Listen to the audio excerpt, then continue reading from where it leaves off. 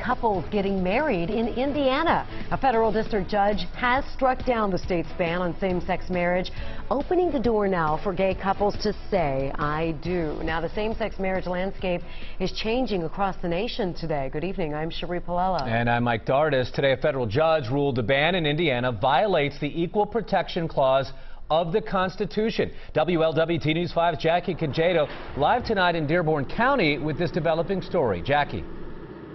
Mike and Cherie, well, about an hour ago, the Dearborn County Clerk's Office just issued the very first marriage license to a same-sex couple in the county's history. Again, this happening around 4 o'clock this afternoon. We want to show you some video from Indiana after this ruling came down. Dearborn County's clerk tells me they've been getting lots of calls from same-sex couples since the federal court ruling came down this afternoon. Again, ruling Indiana's gay marriage ban unconstitutional. At last check, Ripley County was also allowing same-sex couples to file for a license. The clerk in Franklin County, Indiana, told me they weren't going to issue any until they got official word from the state. Now, I did speak with the couple here in Dearborn County. They live in Lawrenceburg.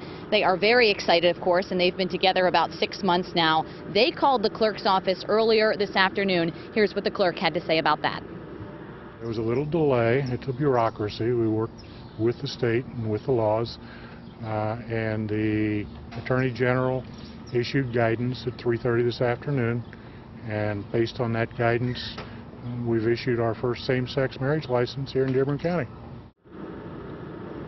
The clerk telling me this afternoon that any Dearborn County same-sex couple can apply at this point. It takes about 20 minutes. You can go online to their website, and then you have to finalize it in person, or anyone who is getting a marriage license here in Dearborn County, if they live out of state. Of course, the fines or the prices for the filing vary depending. Now, this office opens at 8 a.m. tomorrow morning, and I am told that they may be expecting a line here. Reporting live in Dearborn County, Jackie Congedo, WLWT News 5. All right, Jackie, right now, Indiana, one of 19 states allowing same-sex marriages. Ohio, Kentucky, and Tennessee recognize same-sex marriages from other states.